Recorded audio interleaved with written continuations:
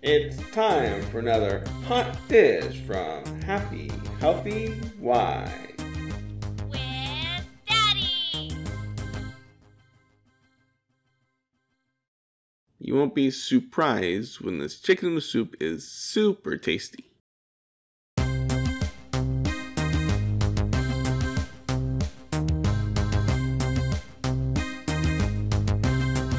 Alright, so first we're going to boil some water to make our homemade chicken broth. I am using bone-in chicken thighs with skin on to give the broth all that flavor. You do not have to boil your own broth to make this chicken soup, but I find you can control the broth better this way. You can always use chicken bouillon. After about 20 minutes, so we took out the thighs and then we skimmed the fat to make the soup as light as possible.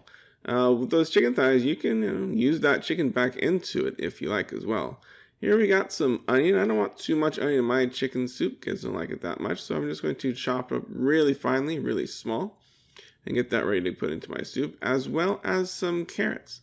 These are some of the basic ingredients that people usually put into chicken noodle soup. Now, there's not very many carrots and very many celery. It's just a little bit there to add a little bit of flavor, a little bit of texture. It's not the star of the show, though. That would be the chicken and the noodles. So we just have enough to put in there. Now here is about a pound of chicken. The one we bought is store rotisserie chicken, which tastes really good by itself. So of course it's going to be good in the soup. Now you could of course use the chicken thighs, whatever chicken that you heated up as well instead if you would rather. Now after we've added some oil, about a tablespoon of oil, 2 tablespoons, we are going to fry the vegetables that we have. That's going to add some flavor to the broth that we're going to put back in. A nice little sweet aroma texture with those.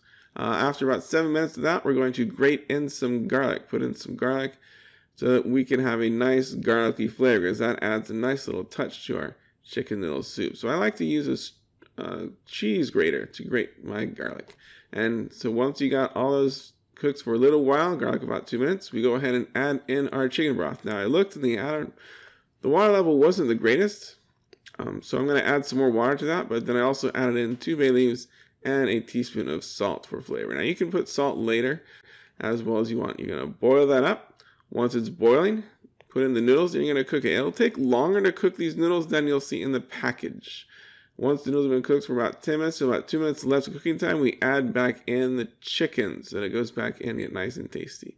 Then we just let it heat all through for the last 2 minutes. Make sure once the noodles are nice and tender and boiling and they are ready to go. So we usually taste test the noodles to make sure they are ready. Now we're going to serve it up.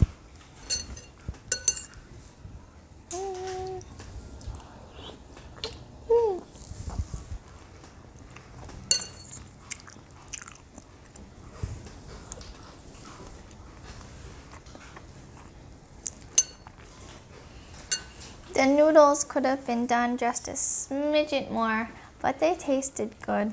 And the carrots and celery are soft, which I like. And the broth has good flavor, but it's just good. There aren't really any other spices that I taste. But it's good.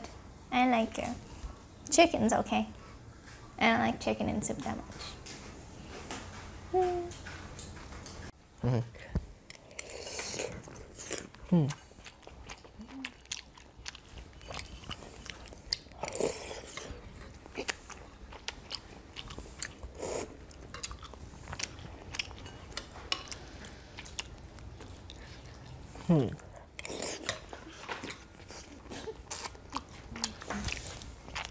The reason I'm taking something bites of this, I feel like there really isn't that much flavor in this thing as a whole, which I find good in soups.